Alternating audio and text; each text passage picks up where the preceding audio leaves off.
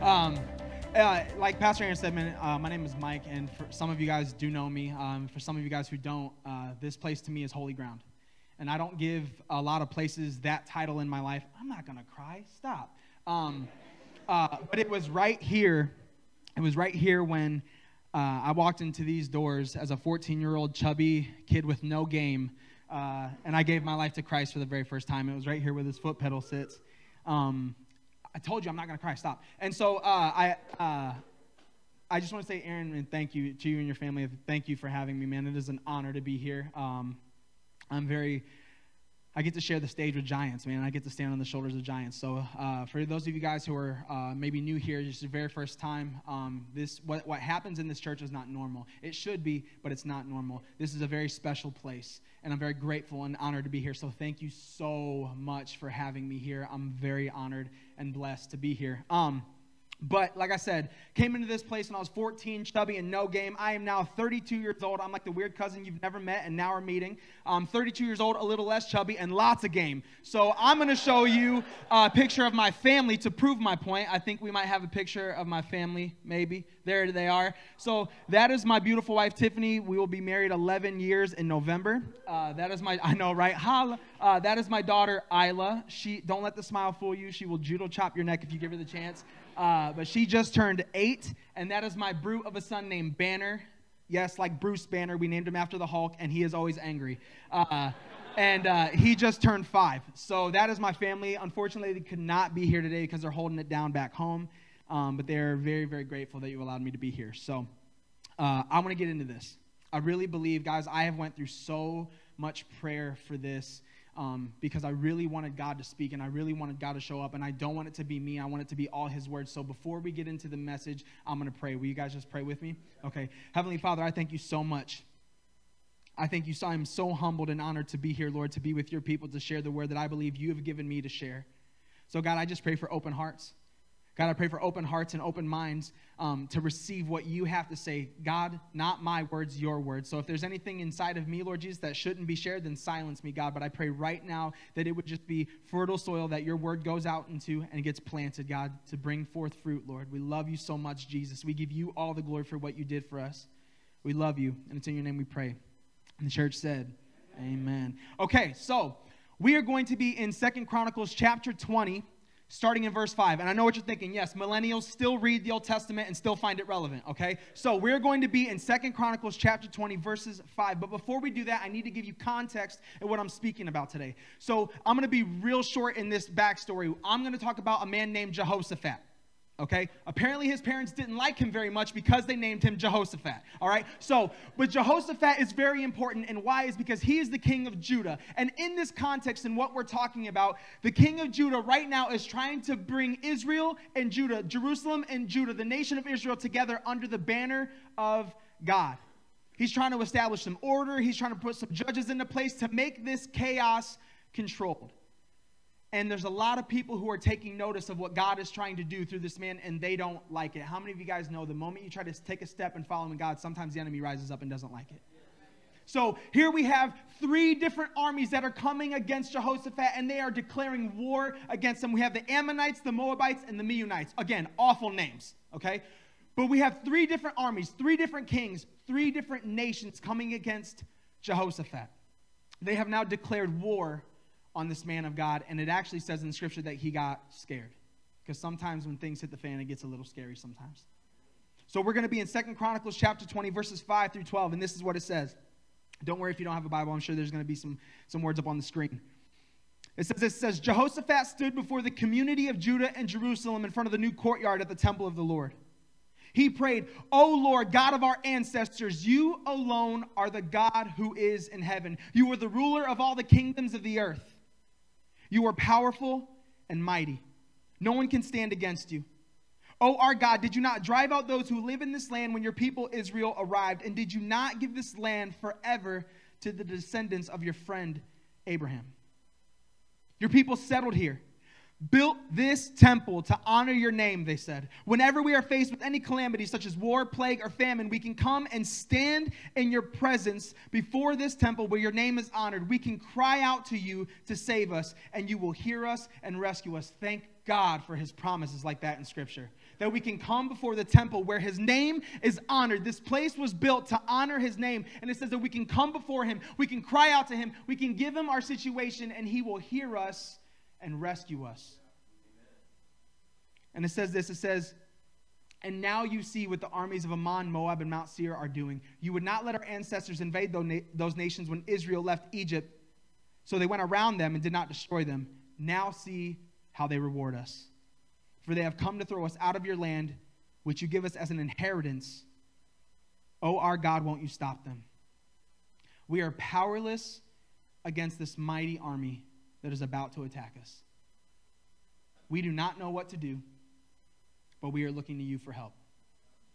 We do not know what to do, but we are looking to you for help. When I was praying, guys, I was praying, I was fasting, I did everything a good little AG boy knew how to do to prepare for this message. And when I was asking the Lord, I said, God, what do you want to say? This phrase stuck out to me. I do not know what to do, but I'm looking to you for help. I don't know about you, but I have been there so many times where I've been standing before God and it was like, God, I don't know what to do, but I'm looking to you for help. Now, I don't want to be the preacher that gives 2020 any more power than it already has taken from us. But here's the thing. There's very real residual effect from that year that people even right now are still going through. Your neighbors, your coworkers, your friends, your family. We have lost loved ones. We've lost jobs because of stuff that went on in that year.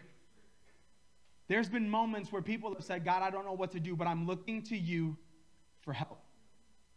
Just to give you guys some history about me and my family. Me and my wife got married when we were 21. We were pretty young when we got married. And I had just graduated the third year of a discipleship program. I was a certified pastor of the Assemblies of God. I was ready to go out and do the work. I was like, man, let's go. Jesus, you did the work for 3 years. I went to school for 3 years. Like, you fulfilled your promise. Well, I'm going to fulfill my promise now. Like, it's going to be great. And then I got married. And then God said, no, you need to take some time and you just need to be you and work on your marriage and build your relationship up with your wife. I said, oh, okay. I don't know what to do, but I'm looking to you for help. Like, you got me, right? And so I worked at Starbucks. She worked at David's Bridal. We just did our things for a little while. And then I remember it was about 8 months into our marriage, we were approached by Tiffany's cousin who had planted a church in northern Wisconsin. And he asked us if we would pray about coming and being part of the team. And I was like, no, I'm not going. It's northern Wisconsin, Packer country. I'm not going. Not going.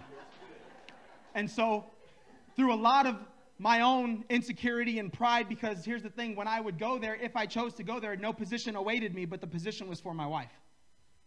And so I was like, okay, God, and he hit me with this truth. He goes, okay, listen, son, you want to know how to serve your bride? What did I do to my bride?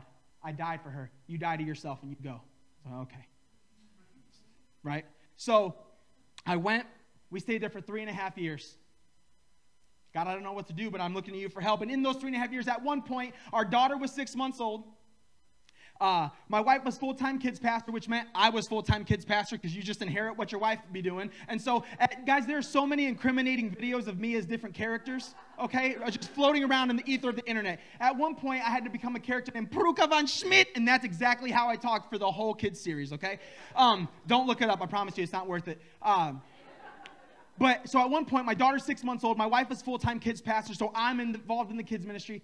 Also, I'm full-time youth pastor for that year, unpaid, full-time every single Wednesday, coming up with stuff for the youth to do. And then on top of that, I was working 40-plus hours a week at a factory in town just to make a living for the family. And on top of all that, every single Sunday, me and my wife would split. She would take the kids, and I would go to a church 30 minutes away and preach for them because they had no pastor to fill the pulpit. God, I don't know what to do, but I'm looking to you for help.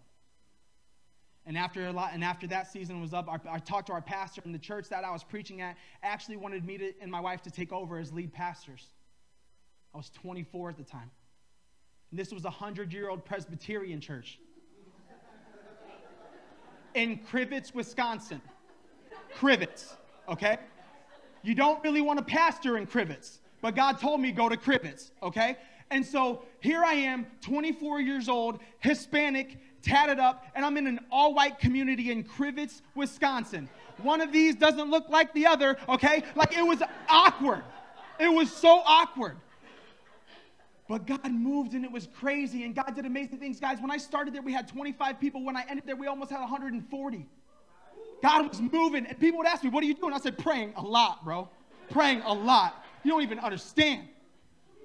But time went on, and they were kind of holding really true to who God had created the church to be, and really felt passionate about it. So I said, okay, well then you need a pastor in here that can honor what you guys believe in, all this stuff, and so let me help you. So I actually was on the committee. They put me on the committee to find another pastor to come in. So I stayed until we found one. He's there to this day, and me and him have an amazing relationship. It's beautiful. They're healthy. It's awesome. But in that, we felt transition, obviously, had no job. So what? Then you're in transition. So then God called me back to the mega church in Illinois where I did my schooling to, and I was there for 2 years as spiritual discipleship and travel director at this big mega church there. God, I don't know what to do, but I'm looking to you for help. You need to help me. You need to show me. And in the middle of that time, we had our son, Banner. My wife suffered with postpartum depression, and things just got real. So I had to take a step back. I left that ministry position because my family is first and foremost my main ministry. So I left that position, and we worked at Starbucks, opposite shifts, back at it, making lattes for stuck-up people. It was awesome. It was great. Loved it. Pretty good at it, actually.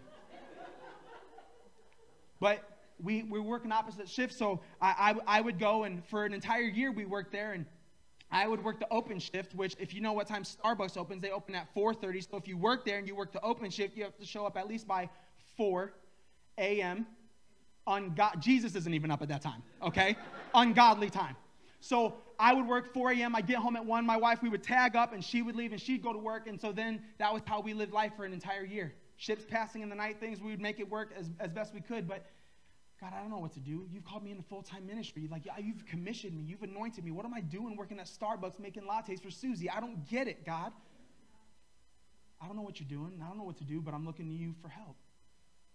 And then about a year in, felt like God called me to do the most crazy thing I had ever felt like he had called me to do. He asked me and my wife to move our entire family of 4 within 2 months to Southern California to help with the church plant again. We knew no one except the pastor and his wife. We have no family, no friends out there, but God asked us to go, so you just go. Side note, it's going to turn out really well for you if you just do what God is asking you to do. So we went. And it was cool because we had housing lined up, we had jobs lined up, and so we get there, and all this 2 days after my wife gets there, because I get there first, set everything up. 2 days after we get there, housing falls through, jobs falls through. Y'all ever been to Southern California? It's expensive, okay? So here's my family of 4. At the time, I'm 29 years old. I'm a man, 29 years old. Why are you laughing? That's messed up.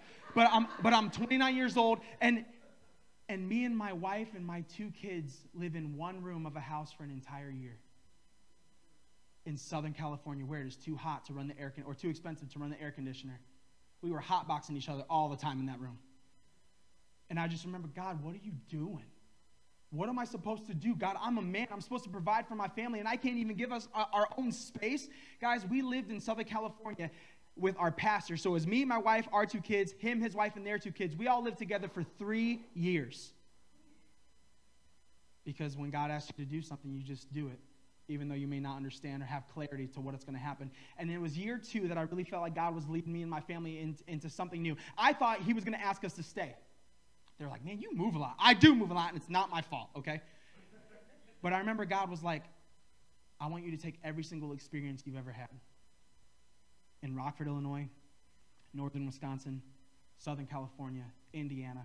I want you to take all of that experience working with all kinds of economic and racial divides. I want you to take all that experience, and guess what, Mike? I want you to move you, your wife, and your 2 beautiful kids to statistically, the most segregated economically and racial city that we have in America, downtown Milwaukee, Wisconsin.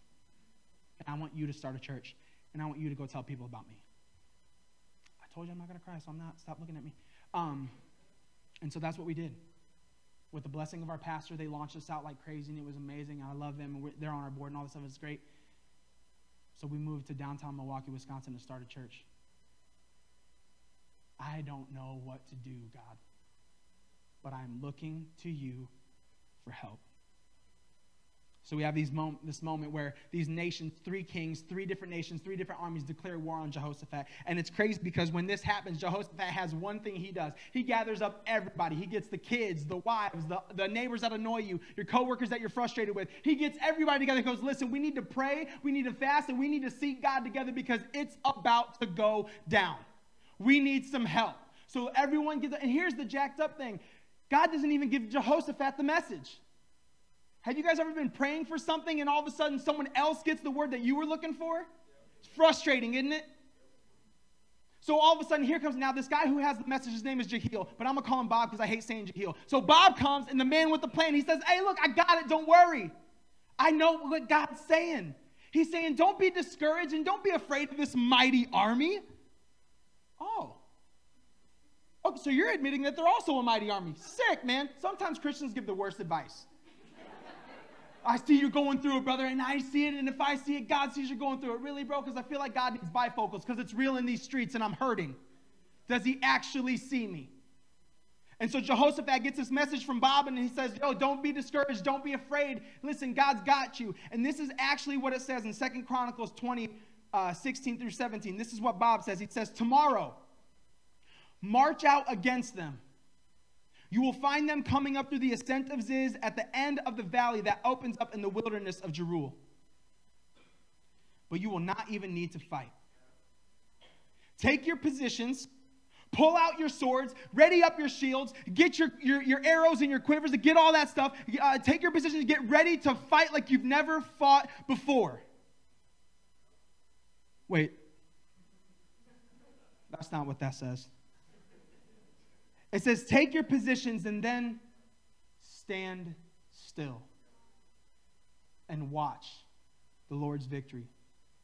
He's with you. O people of Judah and Jerusalem, do not be afraid or discouraged.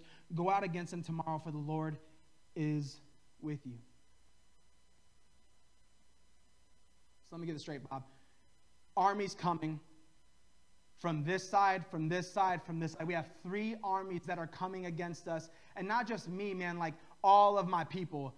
The cousins and the uncles and the brothers and the sisters and the mothers and the children. Like all these armies are coming with me. And you just want us to stand still and watch. See, sometimes we get the answer, but it's just not the one we want. Sometimes, God, you're praying so much. You're asking God so much, especially within these last few months. You're asking so much. God, I need an answer. I need an answer. I need an answer. And here's the thing. God's probably already given you the answer. It may not be the answer you want, and it also may not be from who you want it to be from. So I have a question for you. What do you do when you don't know what to do? What do you do when you don't know what to do? Do you face your situation and your problem in your own strength and in your own might, or do you actually let God resolve it for you and believe that he's good for it? We talk if we're really honest, we talk a really big game in church about trusting and having faith in God. But when stuff hits the fan, so many times we're wanting to take up our own shield and our own strength and our own sword, and we want to go to war. Because it's easy to move in action. It's really hard to just stand still. Why do you think Scripture says that sometimes he forces you to lie down in green pastures? Because we don't want to. We're stubborn that way. What's crazy is I did a little research. A few chapters prior in Chronicles 17, chapter 17, it actually gives you a numerical count of the army Jehoshaphat had in his back pocket. See, so when you read this passage, you're like, I'm sure he was scared. Does he even have an army? Oh, he did. And it was actually a really big army. Matter of fact, if you actually do the math, it says that his army was roughly 1,160,000 people deep. 1,160,000 people deep. To put that in perspective, as of 2020, the numbers for our U.S. Army, now this is including the regular Army, the Army National Guard, and the Army Reserve. As of 2020, they only had 1,005,000. So he had roughly 155,000 more people in his army than we have in our current army. What's crazy is in Scripture, God did a lot more with a lot less. Remember Gideon?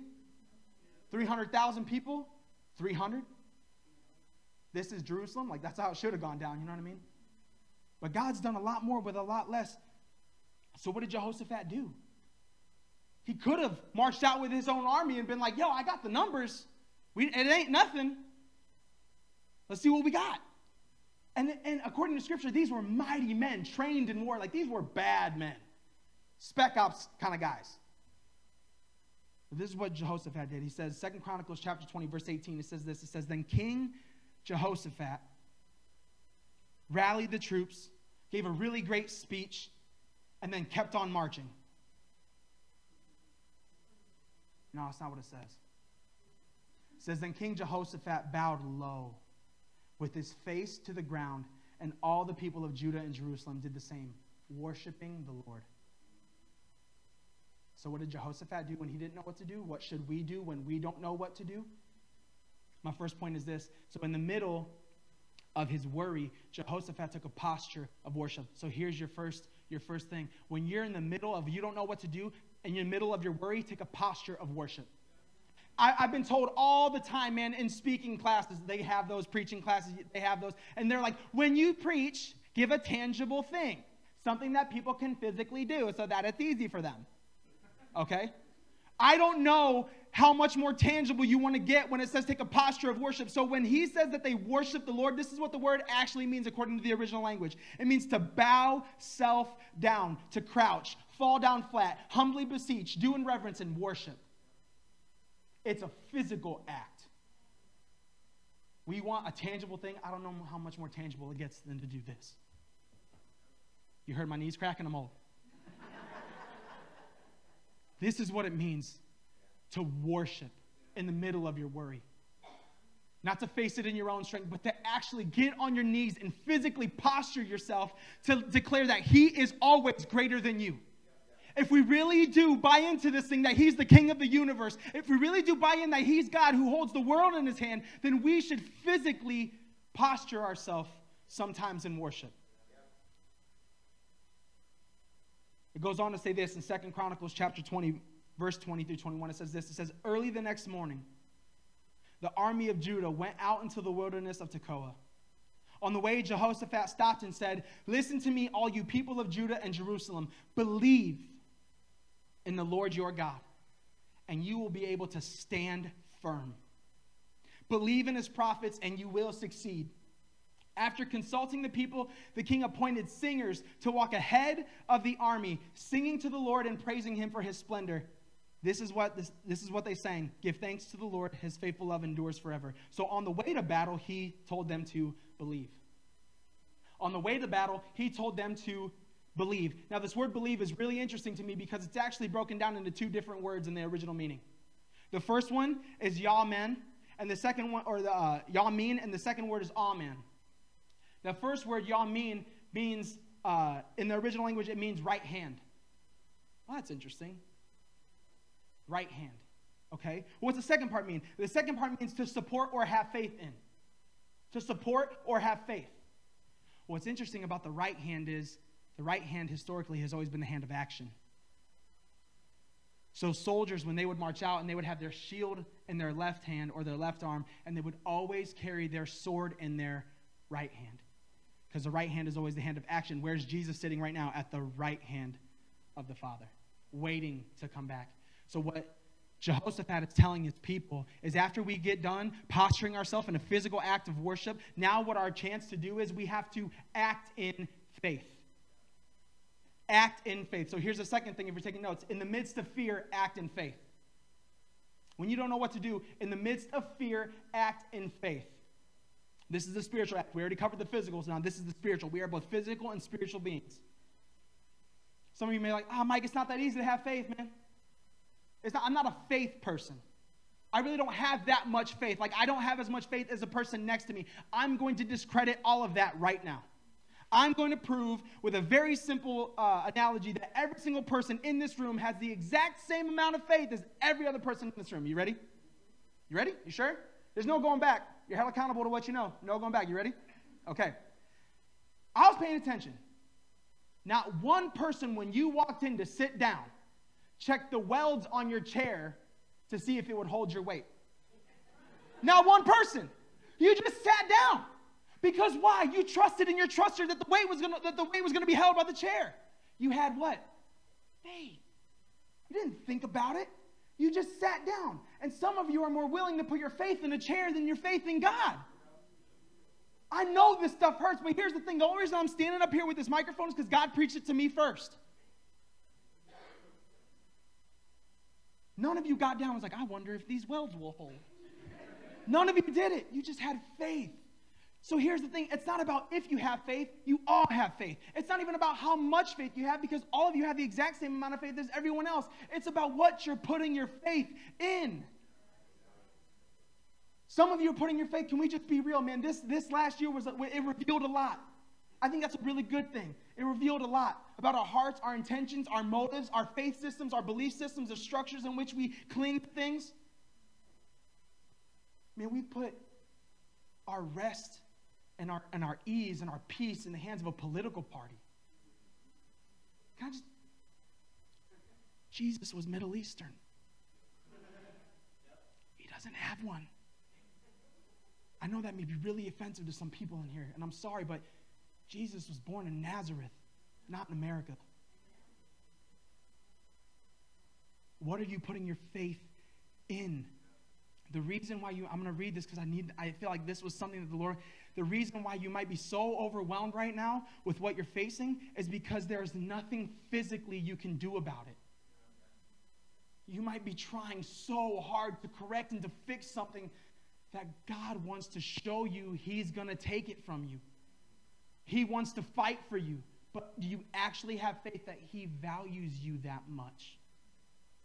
What's crazy is, and I fall subject to this too, guys, I will preach someone's ear off about how much God loves them, but I will go into my own prayer closet doubting the same thing for myself. You guys need to believe and have faith that God actually sees you, knows you by name, and knows how many hairs are on your head.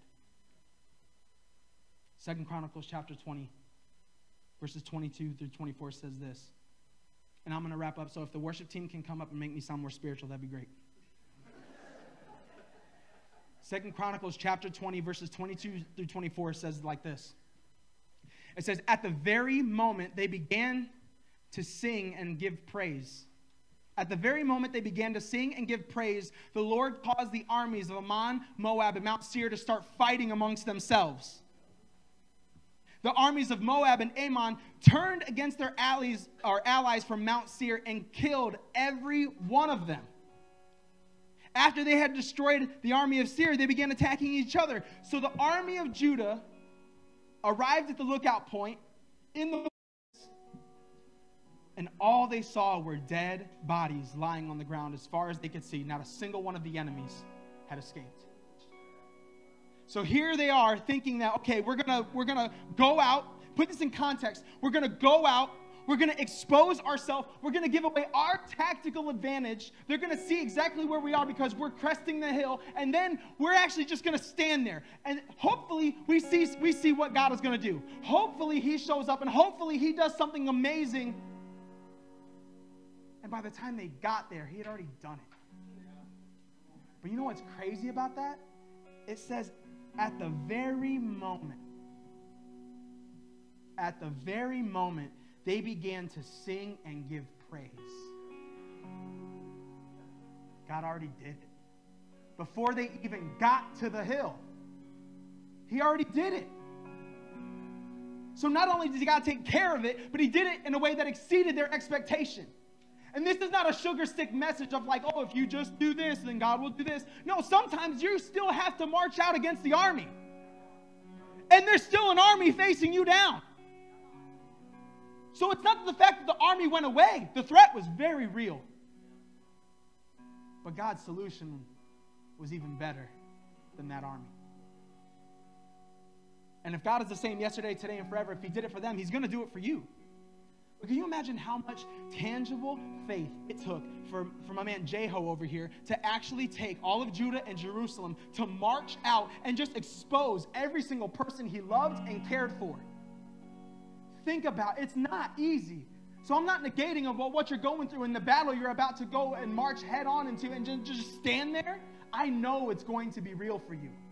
But can you place your faith, instead of in a chair, in God Almighty Himself? in what Jesus Christ already did for you, claiming you, saying you're his, because he already paid the price. It's done. So for how it looked for me, when we were leaving California, we had 3 months from the time that we announced we were going to do this church thing, and we needed to fundraise in those 3 months so that me and my wife could do this full time for this first year, so that we could do things like this and pour back out into our city before we even started a service. We had to fundraise $94,000 in 3 months in the dead center of COVID. Sure, I'll stand there.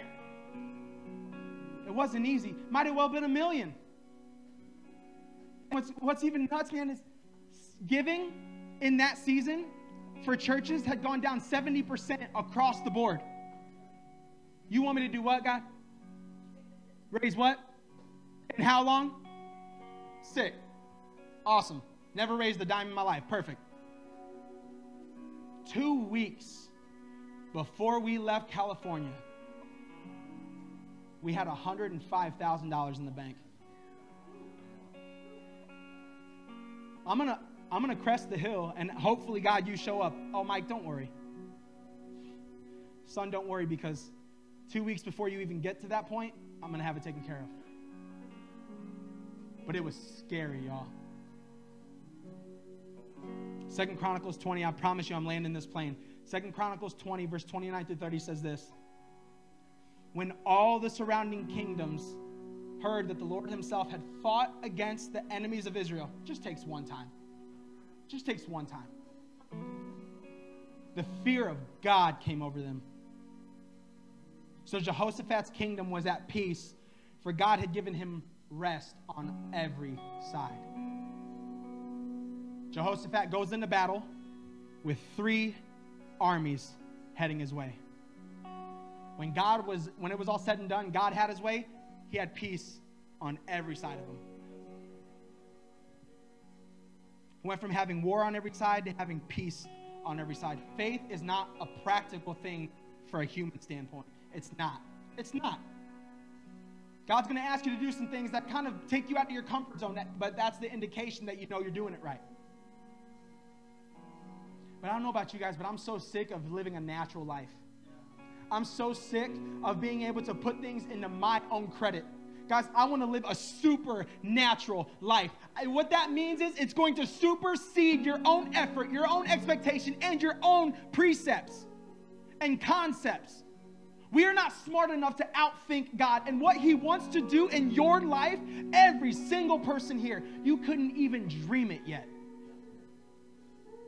But having faith to stand there and let God do his thing, it's going to take some work. I really believe that when God gave me this message, that he wanted to start to call people to drop their swords, drop their shields, drop fighting in their own strength, and give it to him.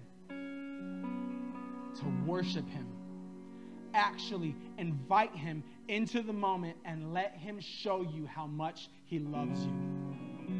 Let him show you that your efforts, your 1,160,000 person army that you have in your back pocket, your credibility, your education, your fortitude, your sheer willpower, it's nothing compared to his plan and what he wants to do for your life.